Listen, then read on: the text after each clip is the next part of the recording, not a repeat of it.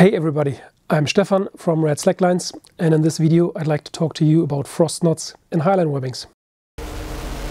During the last years I talked to many rope access professionals, and many of them told me one particular sentence: if the safety of your rig depends on knot strength, you're doing it wrong.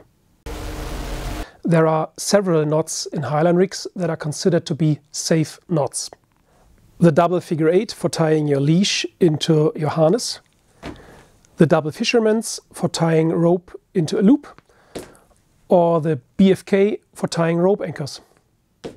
None of the knots I just showed you is as directly in the load path as the frost knot, which is widely used to connect the backup webbing to the anchor, mostly for one particular reason: to save a weblock, aka some money or some weight.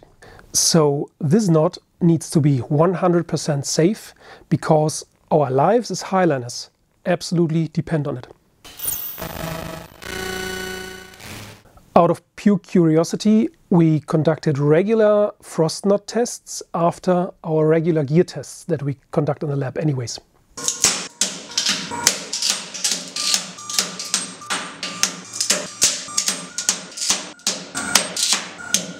Since all other tests found the strongest variation of the frost knot with the load strand tied on the outside layer, we focused on exactly this knot. One day something strange happened. The test results of some of the frost knots stayed far behind the expectations and far behind the results of other manufacturers who also tested frost knots. This made us even more curious about what happens there, so we dived a bit deeper into this issue.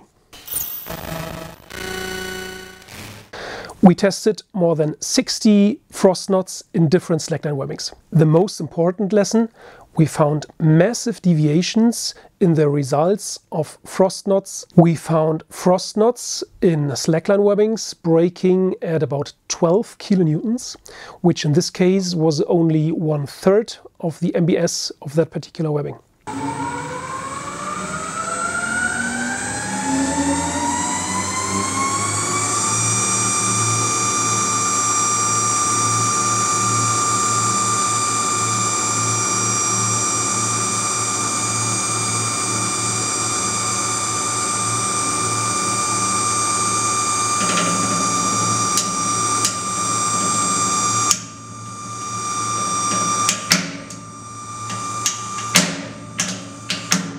Why is this important for us highliners?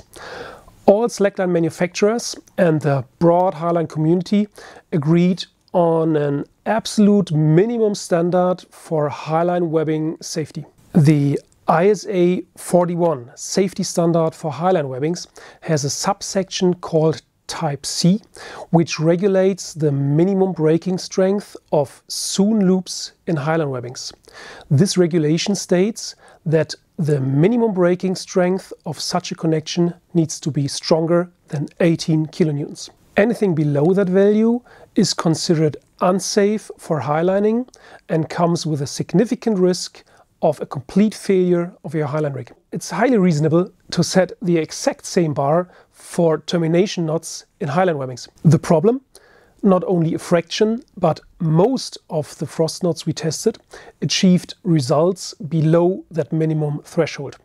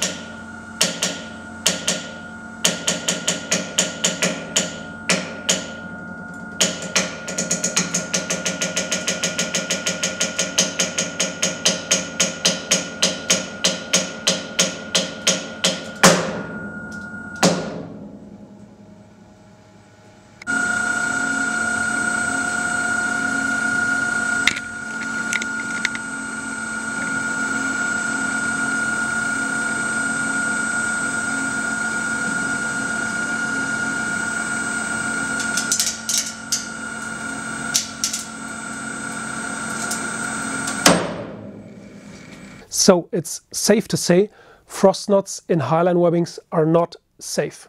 They are a huge risk to the highliners and should be avoided at any cost.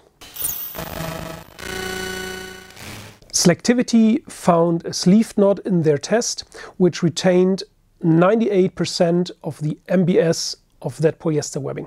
So when I talked about our first results with some other people in the community, immediately the question came up, can sleeving the frost knots be a solution to this issue? We also tested some sleeved frost knots, but to be honest, the results were quite disappointing.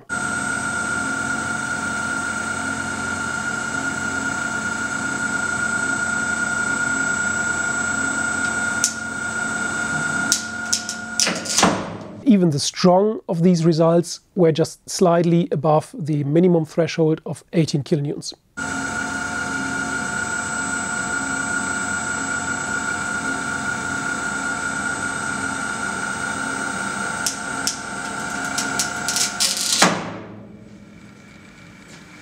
We even found one sleeved frost knot that was weaker than its unsleeved companion.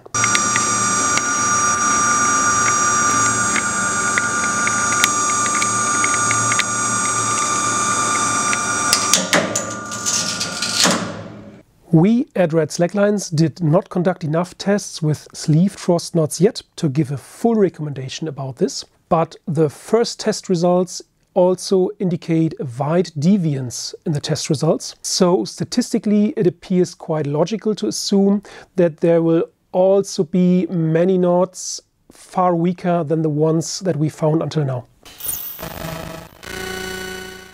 After breaking more than 60 frost knots and evaluating the results, only one option appears reasonable to us right now. We strongly advise not to use any kind of knots in the main load path of your webbings anymore. They are considered to be unsafe. We strongly advise to use either sewn terminations, sewn connections or weblocks to terminate your webbings. Anything else will not work in a safe way and might put your life at high risk. This is all we know about frost knots in highline webbings right now. We learned a lot. I hope you also learned a lot. Stay safe and keep the balance.